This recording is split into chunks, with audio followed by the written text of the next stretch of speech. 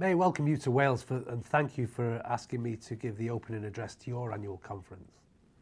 I'm sorry I can't be there in person, but I'm confident you'll have a great, stimulating discussion over the next 2 days. It's great to see you all. Our woodlands are a key natural resource, and the Woodlands Wales strategy remains our vision for Welsh woodlands over the next 50 years. We want Wales to be known for its high-quality woodlands that enhance the landscape, provide real social and community benefits, support thriving woodland-based industries, and also contribute to the better quality environment. The Welsh Government wants to see more woodlands being brought into management and that they are resilient as possible to the damaging effects of climate change.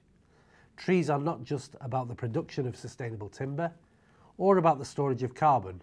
A flourishing national forest is vital if we need to meet the needs of future generations.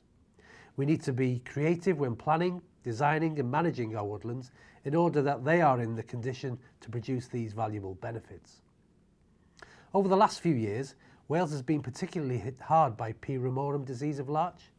Unfortunately, the rapid spread of this pathogen will lead eventually to the removal of vast areas of larch in the Welsh landscape. However, we're trying to make the best of a difficult situation by accelerating our long-term strategy to secure more diverse and resilient woodland. In this process, we've learnt a lot about dealing with tree pests and diseases and how we should respond to this kind of event. Realistically, we know that climate change will bring more and more threats of disease, so I want the forest industry to work with us in order to manage these threats and their impacts. We must do this in partnership, as we can't succeed on our own, which is why I welcome the focus on tree health, resilience and sustainable as key themes of your conference. Wales's natural resources are the base on which everything else rests. This Welsh Government is establishing a new policy approach to integrated natural resource management. Our aim is to make the most of opportunities that Wales's natural resources provide, while safeguarding and building the resilience of natural resource systems to continue to provide these long-term benefits. The forthcoming Environment Bill will ensure that we have a joined-up legislative approach in place to enable the sustainable management of our natural resources.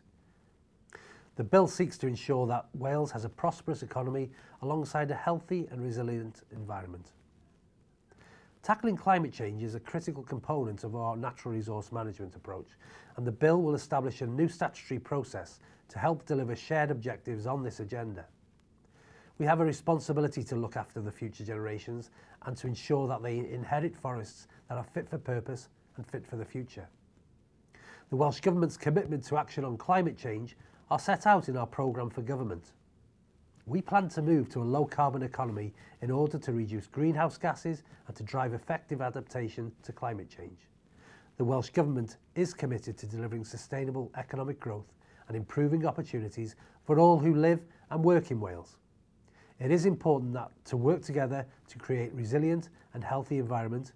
This is why we have a legislative framework that will effectively address our environmental challenges, enable sustainable economic growth, and at the same time help to tackle key challenges such as poverty and deprivation. The Wellbeing of Future Generations Wales Bill is one of the first laws of its kind in the world. It puts into law a set of 7 wellbeing goals that public bodies must work to achieve. These include a prosperous, resilient, healthier, more equal Wales with cohesive communities. A key challenge for your conference should be to examine how trees and woodlands can play part in the achievement of these goals.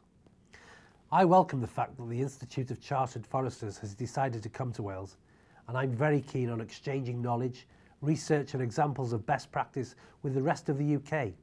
Your conference will provide an excellent platform for sharing your experience and knowledge, and I look forward to receiving a report on its proceedings in order to inform our work.